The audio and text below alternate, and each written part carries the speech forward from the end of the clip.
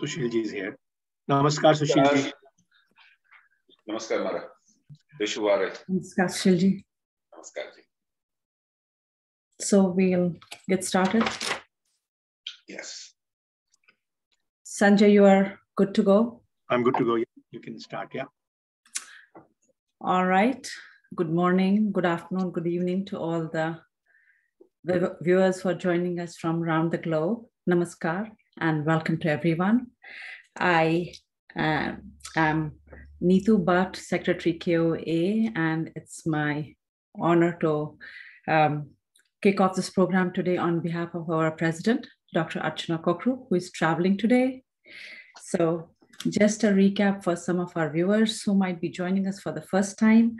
ZoomDub program was created by KOA to connect the global community, global Kashmiri community, and discuss and debate the critical issues for a wider audience and possible solutions. The name itself is reminiscent of a program ZoomDub that used to run on Radio Kashmir. And most of us grew up listening to this program in the mornings. And ZoomDub will continue to evolve in this format and we'll have more conversations about our social, cultural, and current affairs that are relevant to the Kashmiri Hindu community. By the way, the program ZoomDub in Kashmir was created by legendary Mr. Pushkar Ban that we are all aware of. So it's my pleasure and honor to welcome today's ZoomDub guest, who is also one of our greatest contemporary scholars who has been tirelessly working towards the Kashmiri Hindu rehabilitation for over the last 3 decades. So without much ado, I would like to welcome Shri Sushil Pandit ji. Namaskar, Sushil ji, and welcome to the ZoomDub today. Namaskar, Mara. Namaskar. Sushil ji needs no introduction to any Indian and especially to our Kashmiri community.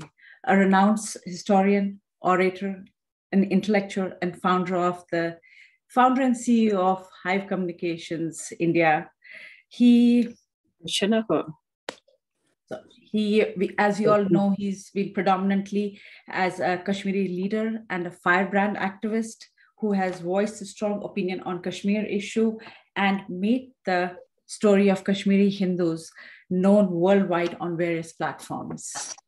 So also, I would like to introduce our host and moderator, Mr. Sanjay Kaul. Sanjay ji grew up in Delhi and has been our ZoomDub lead, having brilliantly moderated numerous events this year. So from early days in Kashmir, he has been passionate and active in theater and radio programming. Currently, Sanjay ji is an entrepreneur in the healthcare space and is based out of New Jersey, Zone 3 for KOA. So Sanjay ji, please take it from here. It's all yours. Thank you. Thank you. Namaskar once again, Sushil ji, and thanks, Neetu. It's a wonderful opportunity and it's a privilege really to be talking to you. We've all heard about Sushil ji on YouTube and Z and all the channels. And so it's no introduction, as Neetu said. The topic for today is simple in many ways and straightforward. And the challenge will be to stay on the specifics. And we'll try to, time and everything Sunday afternoon. So we will not spend too much time on the history of Kashmir and all that stuff. We will stay on Article 370. That is the topic, and we all know how important it is. It is probably one of the most historical decisions that happened in our lifetime related to J&K. And in many ways, not just for J&K, for rest of India, because of the proximity of the place, the geopolitical history, the wars we fought with the neighboring countries and so on. So it's very, very critical, very important. We all know that. This happened on August 5, 2019. Almost 3 years plus have passed, and it seems like it just happened, just like that.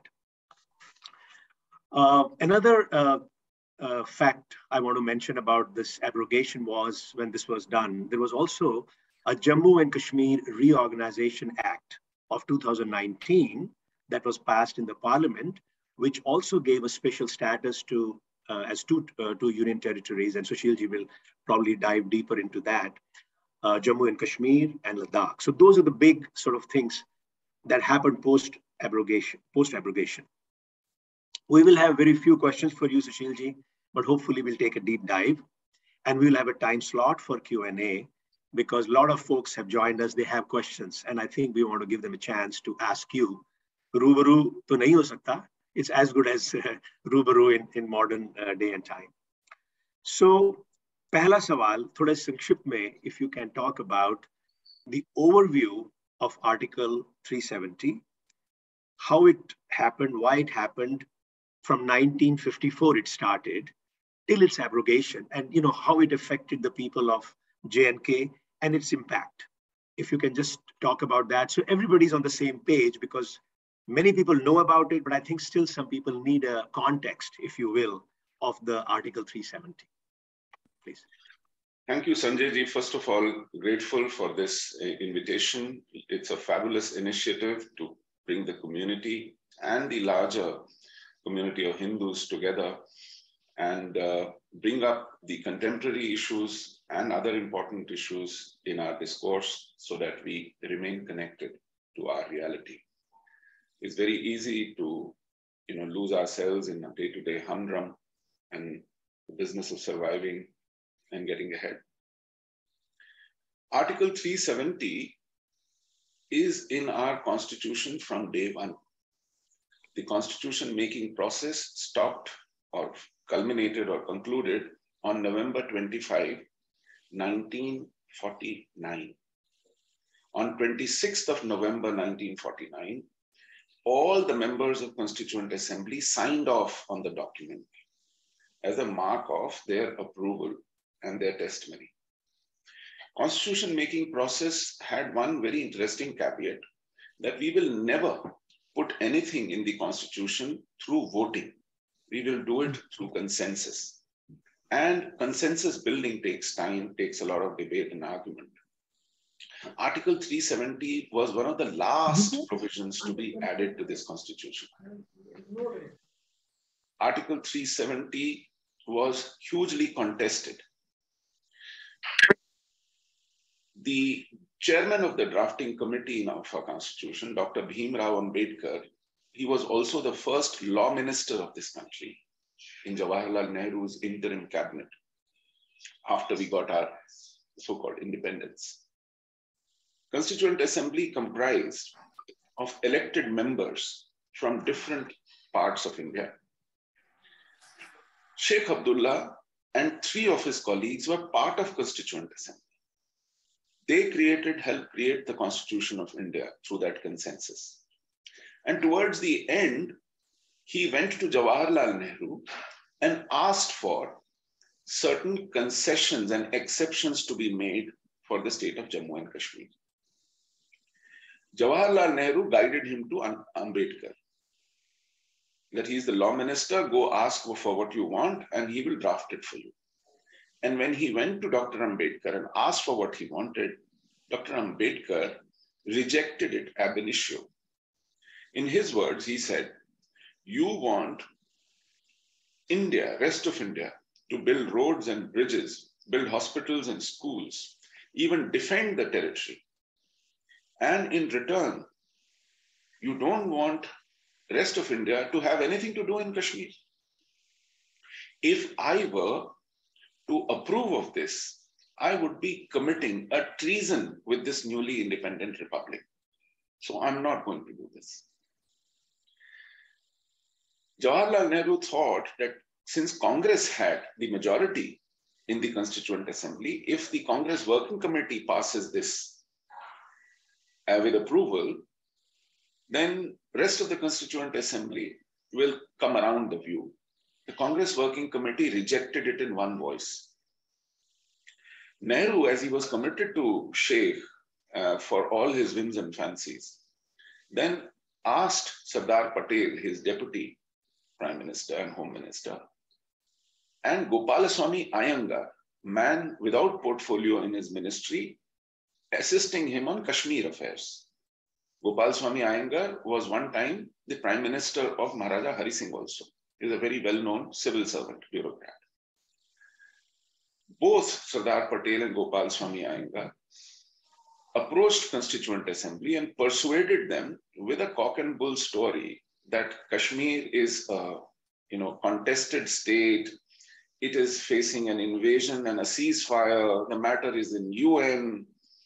We cannot treat it with the same standard that rest of India we have.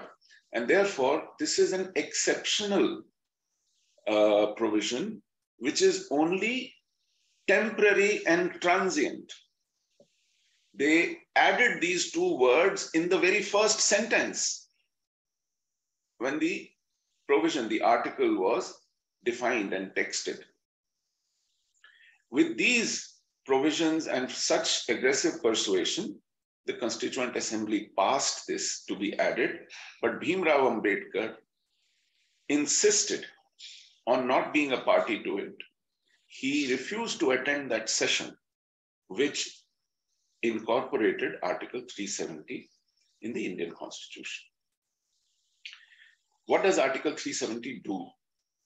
In all my conversations across the world, when I ask people of their understanding, the routine response is that it disallows people from rest of India to buy land in Kashmir.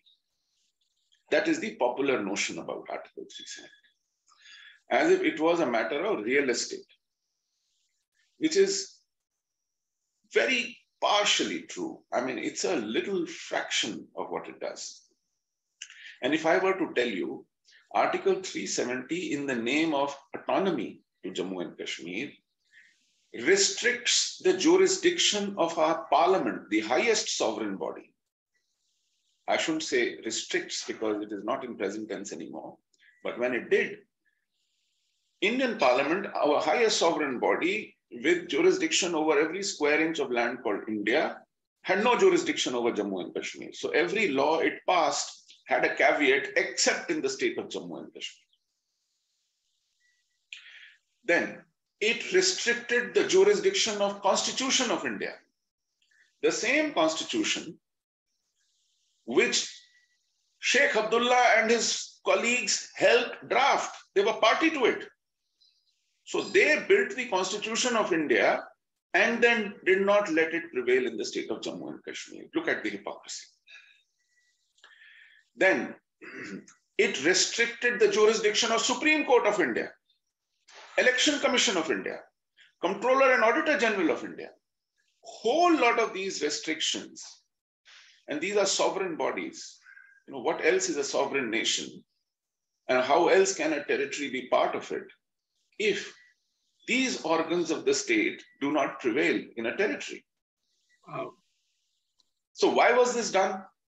If you remember, partition of India was carried out on the premise that Muslims of India cannot live with the Hindu majority India, even if it were a democracy, even if it were a secular democracy, even if it was a constitutional democracy where everyone was equal. Muslim League said, because Muslims are a minority, it will necessarily have to endure a Hindu majority rule. So no matter what the provisions are and privileges are for minority, we cannot live. We have been rulers. We cannot be ruled by a Hindu majority, even if a democratic dispensation. So we want a separate country. If that was the reason for partition, exactly same were the reasons of Sheikh Abdullah for Jammu and Kashmir. We are a Muslim majority state. And we would have our own constitution. We will not have your parliament, your Supreme Court, your election commission, your comptroller and auditor general, and a whole lot of other provisions apply to us. So in effect, what he demanded and got was a Pakistan on the territory of India. This is what Article 370 did. It was not just a question of buying land. If land were the only issue, I would rather say that even President of India could not buy a square inch of land in Jammu and Kashmir if he so wished. Forget rest of the citizens. So this is the travesty inflicted on us on day one. Okay. You mentioned 1954. That is the year when 35A was smuggled into our constitution. When I say smuggled in, 35 capital A is a provision which is not in the main body of Constitution. It is in the annexure one. And even Parliament was not informed. It was behind the back of the nation, quietly through a presidential proclamation, added to the annexure of Constitution of India. Many jurists and judges did not know of its existence. We had 35 small a, but not capital A. And these are two different things. So what does 35 capital A does? After having done all that, it entitles the state of Jammu and Kashmir to define its own citizens as different from the citizens of the country. And by doing so, and they did so through in retrospective effect from 1944, because it wanted to disenfranchise all the Hindus and Sikhs who ran away from Pakistan-occupied Kashmir and West Punjab in the wake of partition to take refuge in the state of Jammu and Kashmir. So it defined its citizens as they existed in 1944 and denied the rights to buy land, to build a house, to have a shop, any real estate, to even educate their children in state institutions, have entitlement to scholarships, jobs, even government contracts, voting rights, fighting elections. All of this was denied in the name of defining what they called state subjects. This is how they created two classes of citizens. And would you believe, they even created a condition that those from rest of India traveling to Jammu and Kashmir would need a permit. I remember that. Yeah. As if we were going for a visa. Now, this is the travesty inflicted through Article 370. So that's a big context, right? I think, and all that is gone, at least 35A and 370 is both gone. Is that correct to say? Yes, 35A came on 14th of June, 1954. Even the then President, Dr. Rajendra Prasad, asked a question, wrote a letter to Pandit Nehru. Is this constitutional? Is this legal? Is this moral? Is it politically tenable? Should we even do it? Is it a national interest? And Jawaharlal Nehru, in a written reply, told him, all your questions are valid, but we will discuss it off the record. So no one knows what they discussed off the record. But this was proclaimed. Nehru prevailed. And you must understand, 1954 is the time when Sheikh was already deposed. He was deposed in July 1953, which means it wasn't tied up to Sheikh Abdullah. It was the policy of Nehru and Congress. They could not blame Sheikh Abdullah's arm twisting and all that. Yeah. So a follow-up question. So I think context is detailed enough, and we should go to the next question. But I think one more thing I want to just say before we jump to the next question. Wasn't Article 370 also, or a similar statute, was also in some other states like Sikkim, Arunachal, or some of the northeastern states? Can you just spend a couple of minutes on that, please? So very often, the apologists of Article 370 say that there is 371 also, which gives similar guarantees or protections to different states. It is absolute bullshit. Article 370 restricts our parliament, restricts our constitution, restricts our courts, restricted a whole lot of things, and actually defines the citizenship as independent of Indian citizenship. But Article 371 only creates protections for certain states, which are sensitive geographies, where you need to take the permission from local authorities only. There is no absolute restriction. Okay. There is regulation. Okay. And in that regulation, yes, there are border states, there are disturbed states, yes, where poor or tribals have their own property and land holdings, and you protect them. Not marginalized. Money bags. But if somebody has a viable and good project, they go and have those things done. And it doesn't restrict our sovereignty in the process. Okay. So these are completely, not comparables. Point taken. Yeah. Okay. So I think I wanted to clarify for myself and for some of the listeners also, as you say, a lot of times this is brought out, Arunachal and all that. So that's a very good clarification for, me also. I think let's move forward. I think context is set up. We all understand, hopefully a better understanding of how draconian and how bad this 370 was. And another difference you must remember, all of us, those were special provisions. 370 was not a special provision. 370 was a temporary and transient provision. 370 is not temporary and transient. It is a special provision. Okay. We are in a different chapter of Constitution. So those who are into legal fineries would appreciate the difference. Okay. So I think I'm going to move forward post abrogation, and I want to talk about a little bit positive on after 370. What would you say if I was to ask you to list or to talk about three things that have happened after 370 that could be considered a positive for rest of the country and J&K and people and minorities and Shias? And I know there is a lot you can talk in that, but let's say the three positive things that I would say that could have. Emotionally, there is a lot of positive stuff, I know, but if you could just talk about that.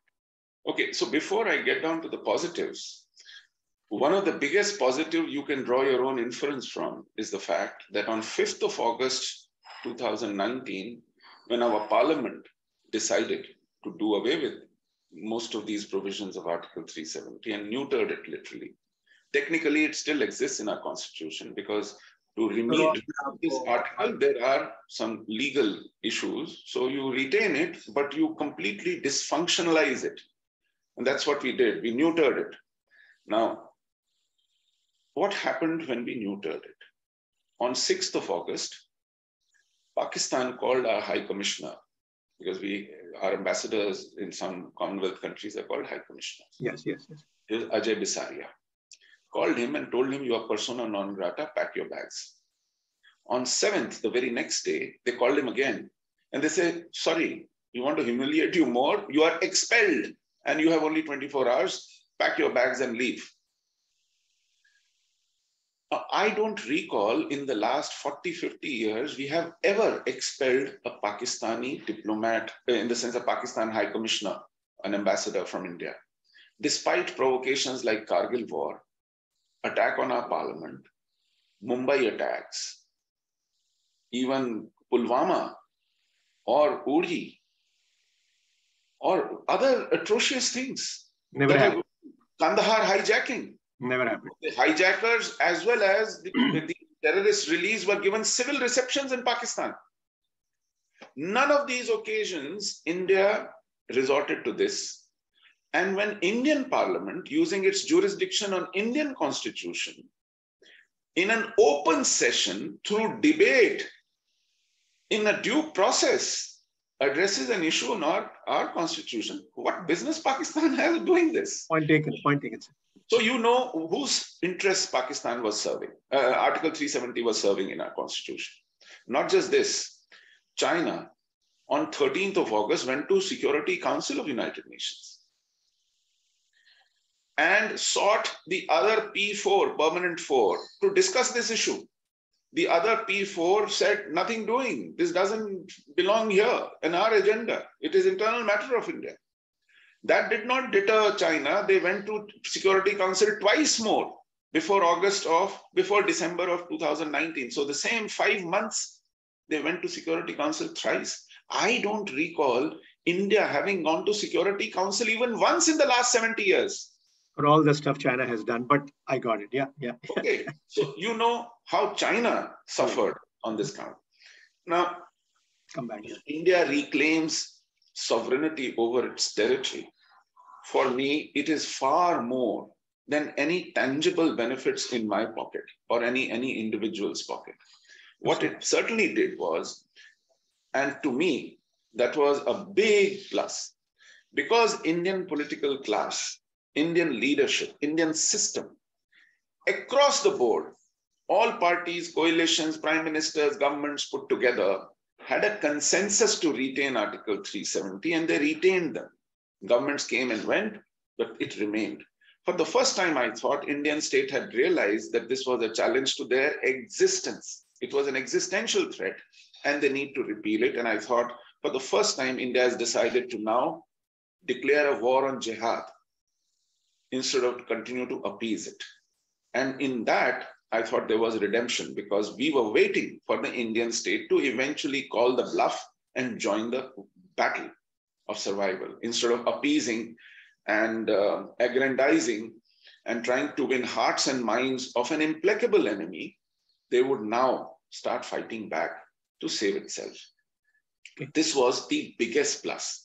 I've asked many Bhattas, many Kashmiri Hindus, I mean, what makes you happy about Article 370 neutered? They said, and this has been repeated refrain, hey, Vanj pe shehlat. Yes, yes, yes. Whether I get anything or not. Thank you. That become the symbol of the enemy within. And this enemy within has been dismantled. It is a matter of satisfaction that our leadership has finally found spine. Yes. Found the political will, which was missing. Agreed. At the ground level, there is a PM's package and some things have happened and some things have not enough change.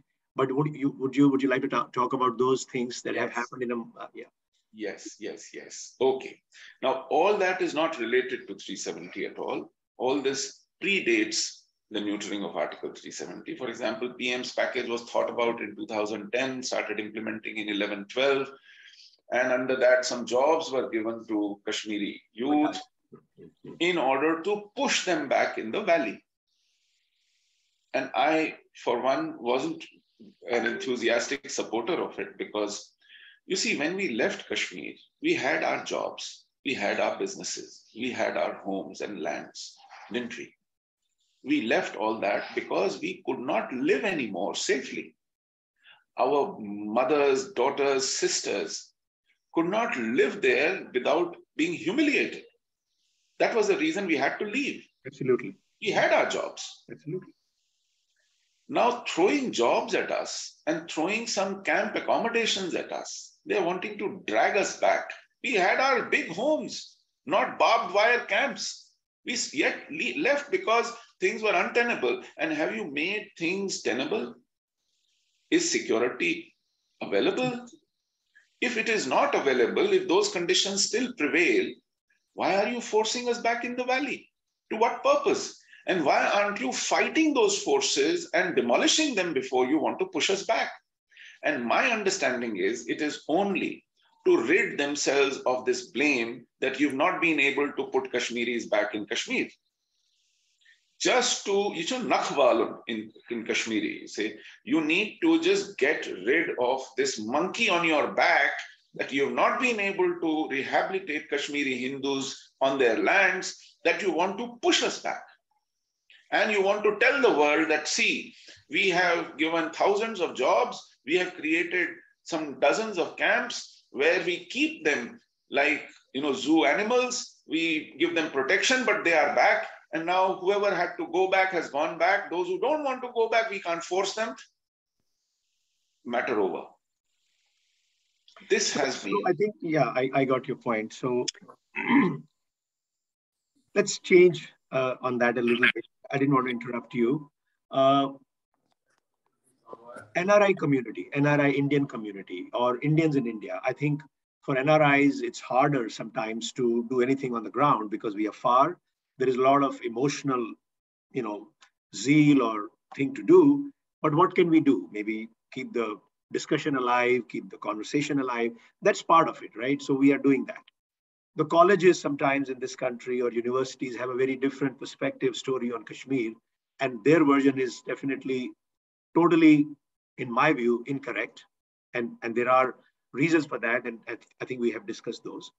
But are there any things we can do from here, not just the Kashmiri Hindus, the Indian community, that can make things better?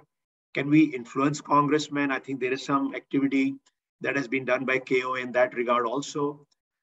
Indians in India, of course, can do a lot more. But if you can just touch on those points, some of the things that come to your mind. Now, Sanjay ji, this is a very apt issue.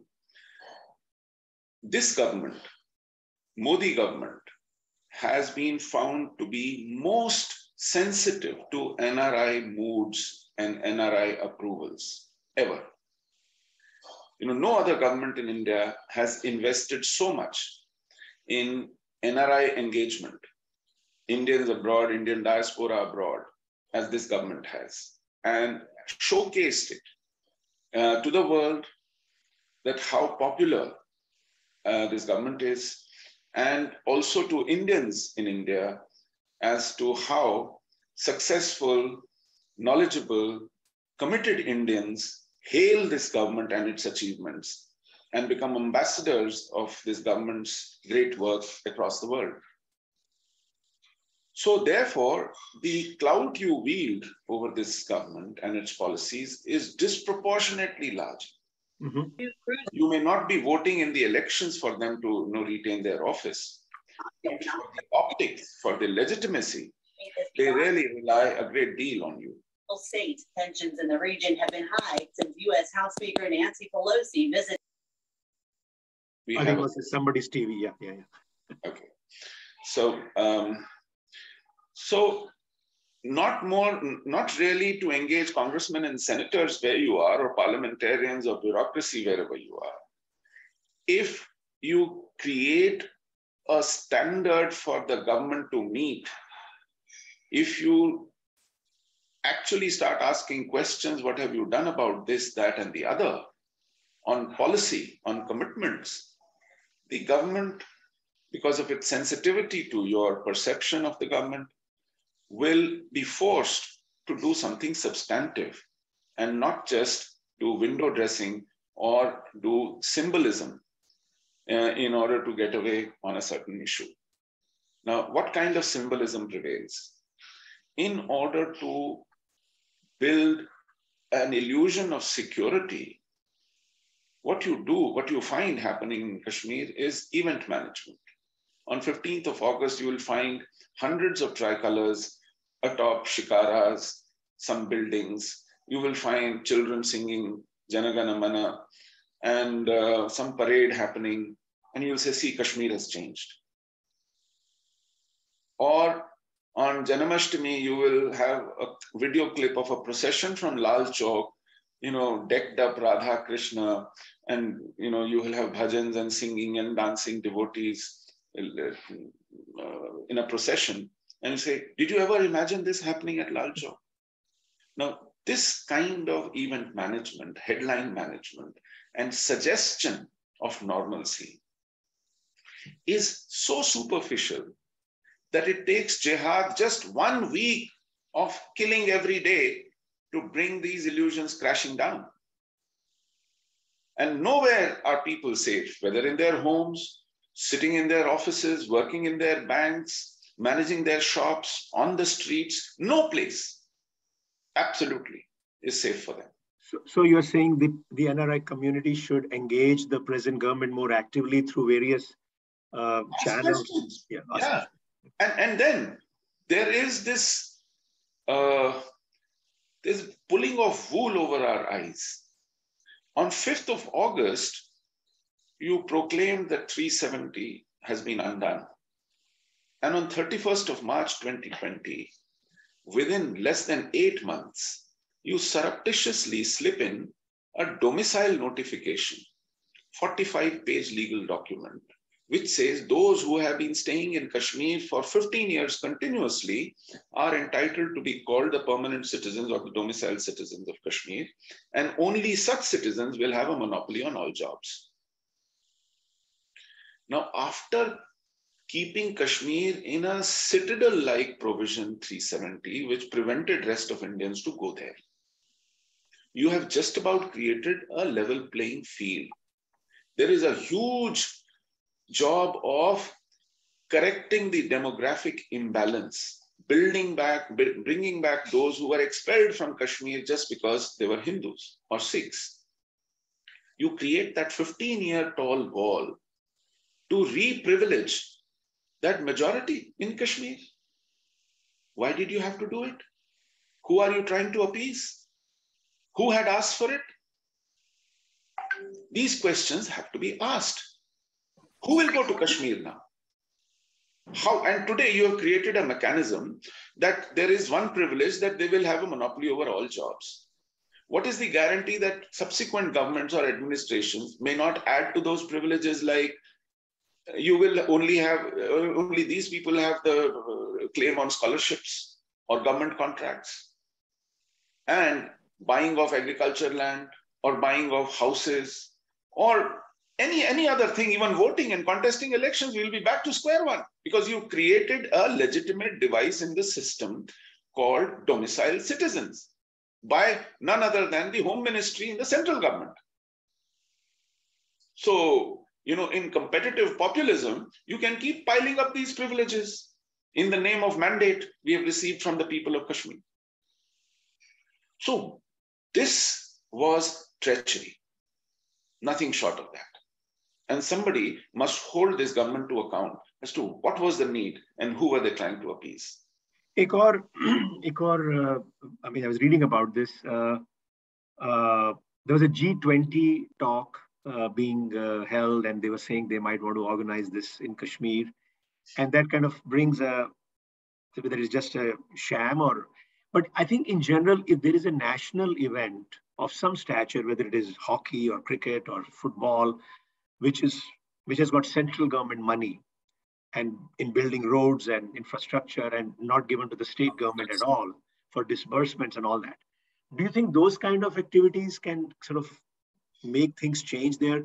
If there is a national event held, security has to be there. Government will be liable if something wrong happens, not just some Kashmiri Hindu boys, getting a job there.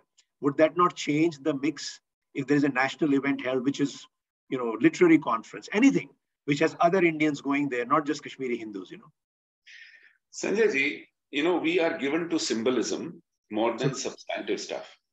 This is part of symbolism. This is part of window dressing.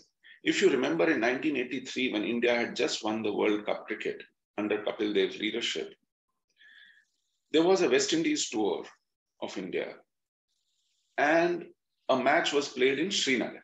I was there. And you know what happened? Yes, I was there. Yes. Okay. 4 years back, I happened to meet Sushil Pandit over breakfast, and we spoke, and I reminded him of that match. You know what he said? He said all West Indies players were amazed because the kind of support they get at home was not as vociferous as they got in Srinagar, number one. And number two, they said, I could have understood West Indies flags fluttering in some hands, but they were Pakistani flags while we were playing India. And Gavaskar said, that day, I promised myself that I will never, ever set foot in Kashmir. And I have held on to that promise till date.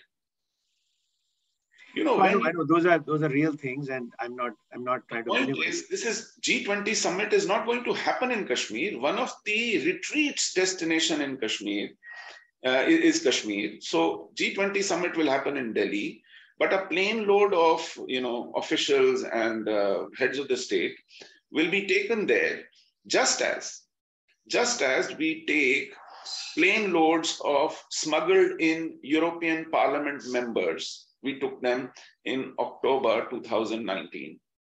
Then we took several envoys, foreign envoys stationed in Delhi in 2 plane loads to seek their approval, to show them that everything is normal.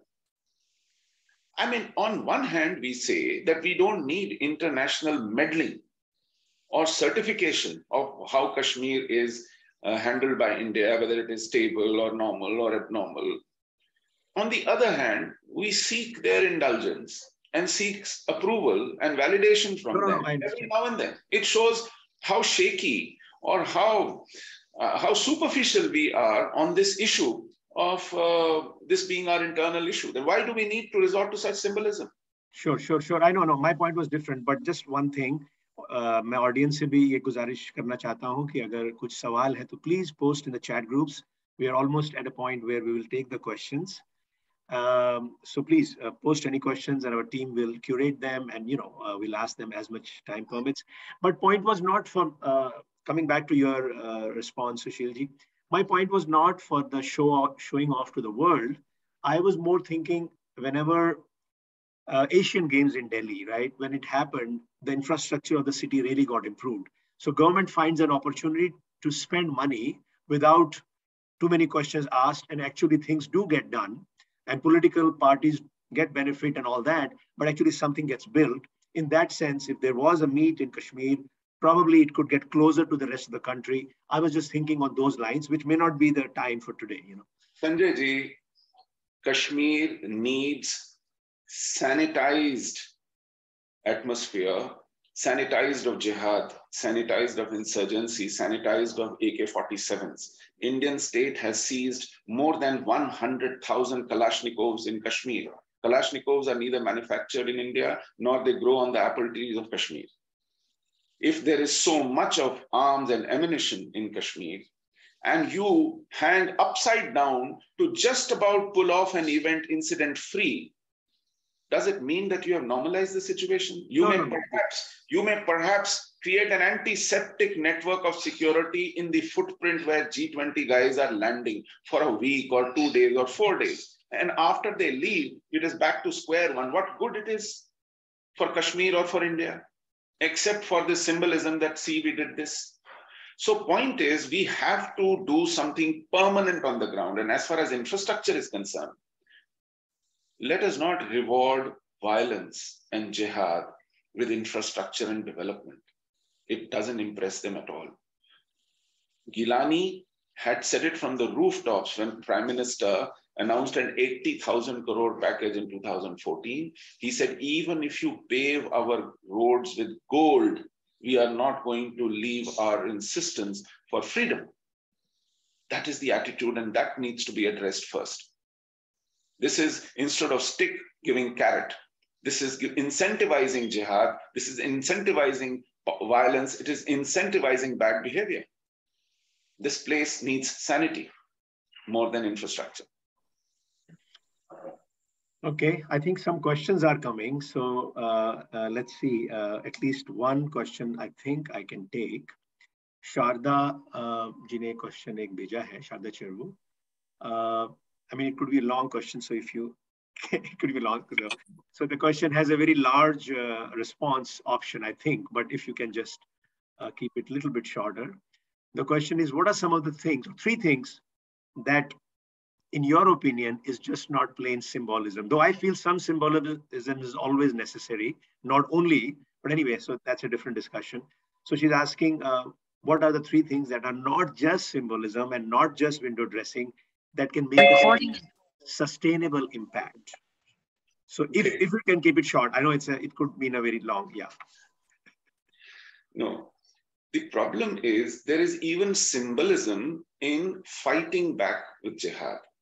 I'll tell you, on 5th of February 2019, and this is almost 9 days before Pulwama happened, okay, they banned JKLF and they detained Yasin Malik. And what they said while doing so is that JKLF was responsible for the Kashmiri Hindu genocide. They gave it in writing. Rajiv Gauba was the Home Secretary. He addressed the press conference himself. Now imagine, JKLF was responsible for our genocide in 1990 and 1989. Yes. And they banned it in 2019, 5th February, just 2 months before general elections. This is what I call misplaced symbolism. They banned Jamaat-e-Islami, but they didn't let their institutions go under lock. They didn't ban their youth wing, Jamiyat-e-Tulba, to be banned. They didn't ban Ahle Hadith, which is widely acknowledged globally as the mother of Lashkar-e-Taiba. They did not ban a whole lot of incendiary mosques from where propaganda happened. They did not detain Maulvis. They did not do a whole lot of things. Just so banning these organizations is one thing. Complete ban, or that is one thing that I'm hearing. Two. I'm talking about symbolism. Now they say that we are prosecuting Yasin Malik. We have put him in life imprisonment. You know what he has been prosecuted for? He's been prosecuted for money laundering. He's been prosecuted for terror funding. He's been prosecuted for belonging to an organization that waged war against India. Now, some of these are white-collar crimes. He has not been prosecuted for massacres, for murders, for abductions, for rapes, for genocide, which would have given him capital punishment. And the sham was exposed the moment he readily accepted all those charges, and there was no argument, there was no trial literally, and the court convicted him and sentenced him to life imprisonment as if it was a stage-managed, scripted drama, which started and ended within weeks. This is what I call symbolism. You are unwilling to prosecute those who are soaked in our blood. It was state's job to prosecute Bitta Karate. Would you believe it is Satish Tikku's family who's prosecuting him, and the state is dragging its feet?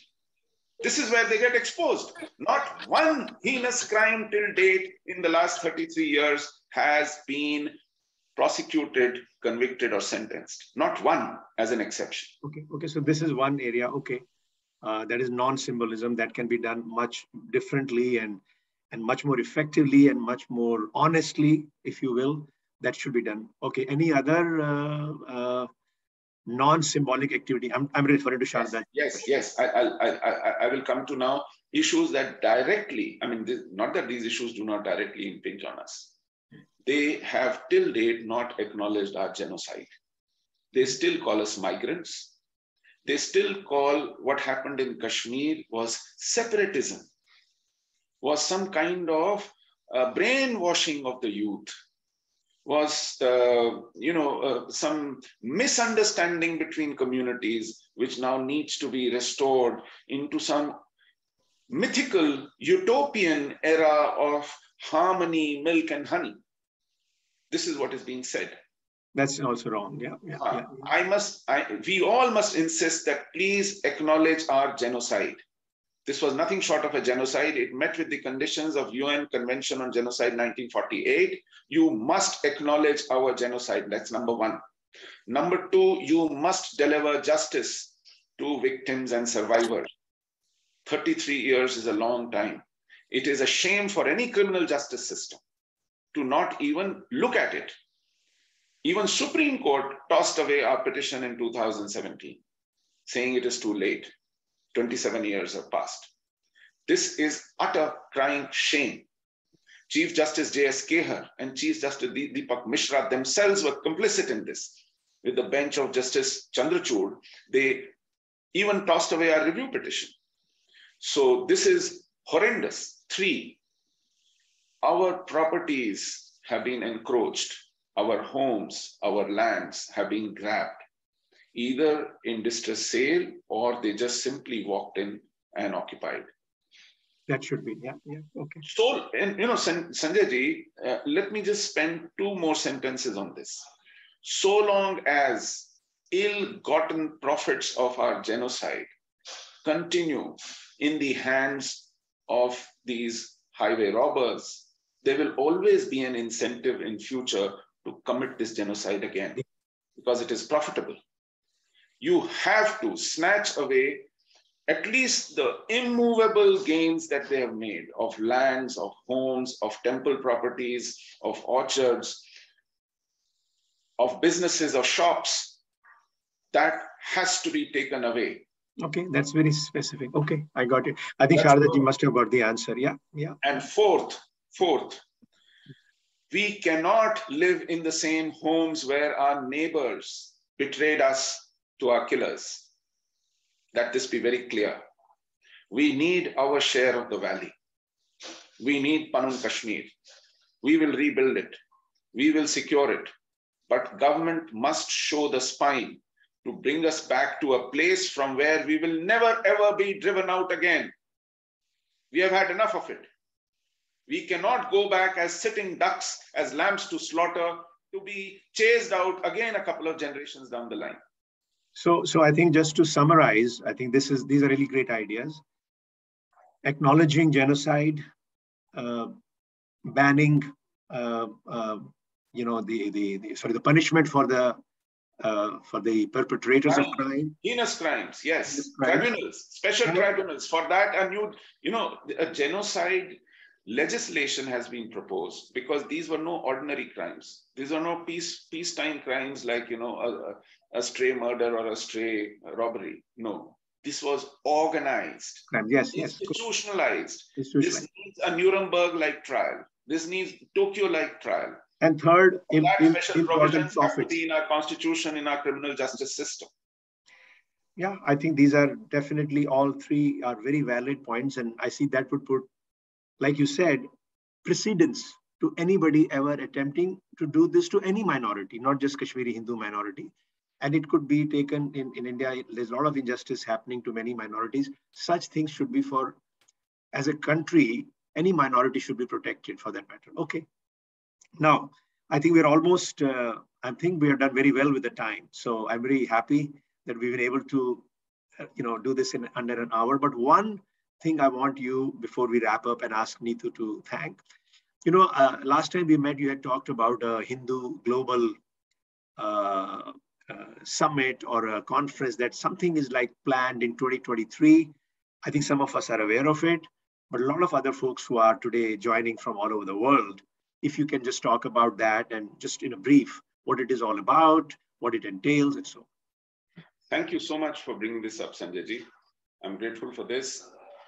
We have on every 19th of January congregated in small or big numbers wherever we are to remind ourselves and remind others as to what happened to us in 1990 in Kashmir.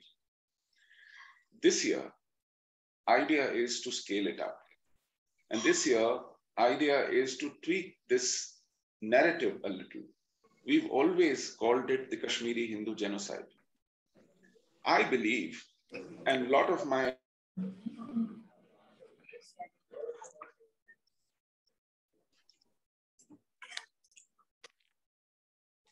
There's an audio issue, ladies and gentlemen.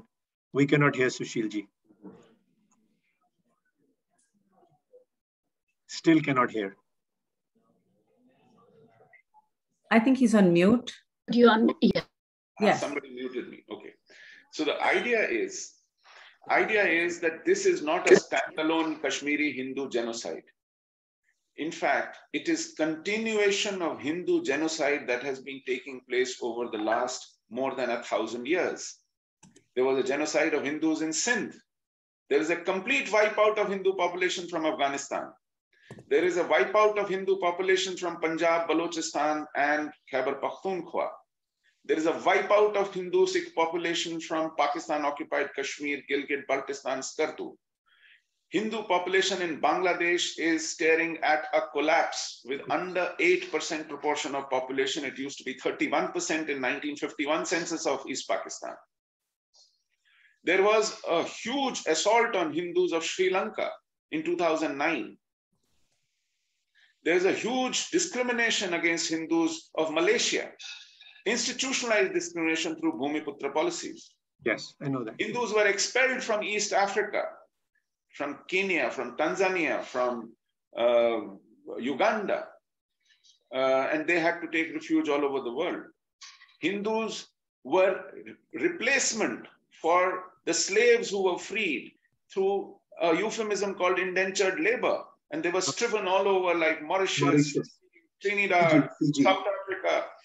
So Hindus, not just in medieval times through jihad of Tatars and Turks and Persians and Uzbeks suffering it in the mainland India, Hindus all over the world have been at the receiving end, and hundreds of million lives have been lost.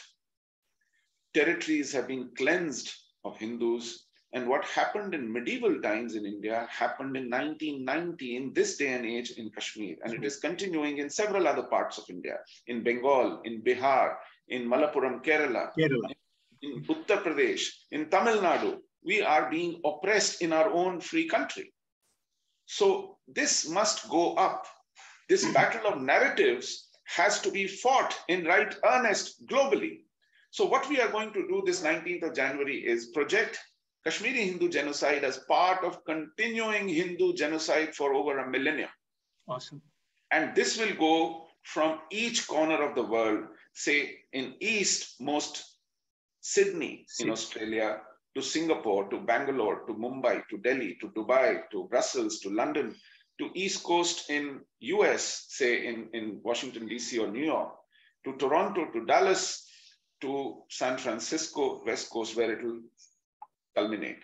And we will have communities locally so that they don't have to fly long distances all over the world, congregate in one big marathon conference where baton will be passed from one city to the other through a digital connect, a digital spine, and each venue will have giant screens to see what is happening on the other venues. So a 20-hour vigil across the world addressed by the tallest and the most visible icons, global icons.